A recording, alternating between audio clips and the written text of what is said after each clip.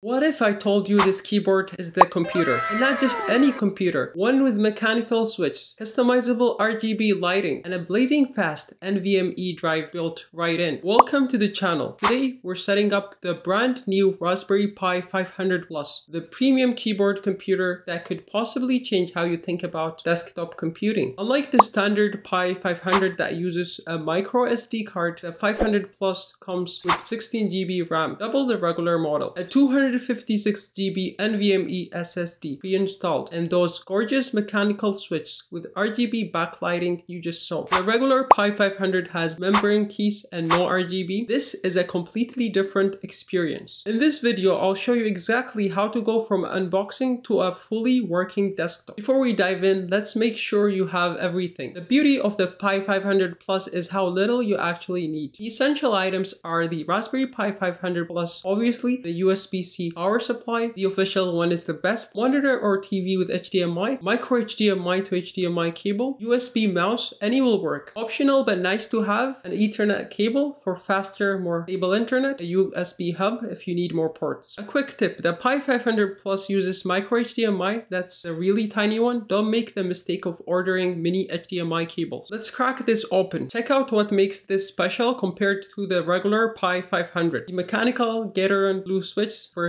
membrane keyboard. Listen to that click. RGB backlighting with 6 presets. The standard 500 has no backlighting. 16 GB RAM, double the 8 GB in the regular model. Built-in 256 GB NVMe SSD, no more slow SD cards. Premium aluminum construction for better cooling. In the box, you also get a keycap cooler for customization, exclusive to 500 Plus, a spudger tool for SSD upgrades, also for 500 Plus only. This spudger is actually important. The SSD is user upgradable. You can swap the 256 GB drive for up to a 2 TB NVMe SSD. They designed this to be hackable, not sealed like most keyboard computers. Along the back, GPIO header for your electronics projects, 2 USB 3.0 ports, the blue ones for fast devices, 1 USB 2.0 for your mouse, 2 micro HDMI outputs for dual monitors, gigabit Ethernet, a USB-C power input, and a micro SD slot if you ever need it. Setup is literally 4 cables. Let me show you. Micro HDMI cable goes here. Either port works. Connect the other end to your monitor. Mouse into any USB port. I recommend the USB 2.0 to save the faster one for storage devices. If you have Ethernet available, plug it in. USB-C for power. The RGB lights should spring to life. Look at that. The operating system is pre-installed on the SSD, so we're booting straight into Raspberry Pi operating system. This takes a lot faster than SD card setups. Welcome to your desktop. Since the operating system is pre-installed, we jump straight into configuration. The setup wizard walks you through country and language, set your region, create your user, choose a username and a password, Wi-Fi setup if you're not using Ethernet, updates, let it check for updates. This is important. While updates download, let's explore those RGB controls. Press function plus F4 to cycle through the 6 preset patterns. You can also press function plus F5 or F6 to adjust brightness.